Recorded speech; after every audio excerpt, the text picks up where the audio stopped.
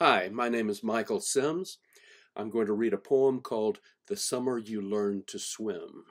It is dedicated to my daughter Leah, who at the time of this poem was about 4 years old. The Summer You Learned to Swim. The summer you learned to swim was the summer I learned to be at peace with myself. In May, you were afraid to put your face in the water. But by August, I was standing in the pool once more when you dove in, then retreated to the wall, saying, "You forgot to say sugar."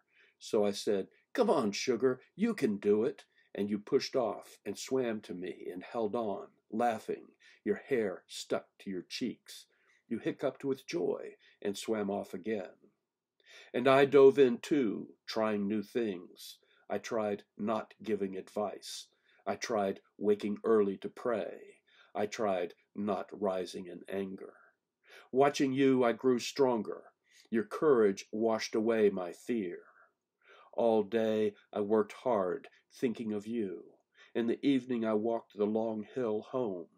You were at the top, waving your small arms, pittering down the slope to me, and I lifted you high, so high to the moon. That summer all the world was soul and water, light glancing off peaks. You learned the turtle, the cannonball, the froggy, and the flutter, and I learned to stand and wait for you to swim to me.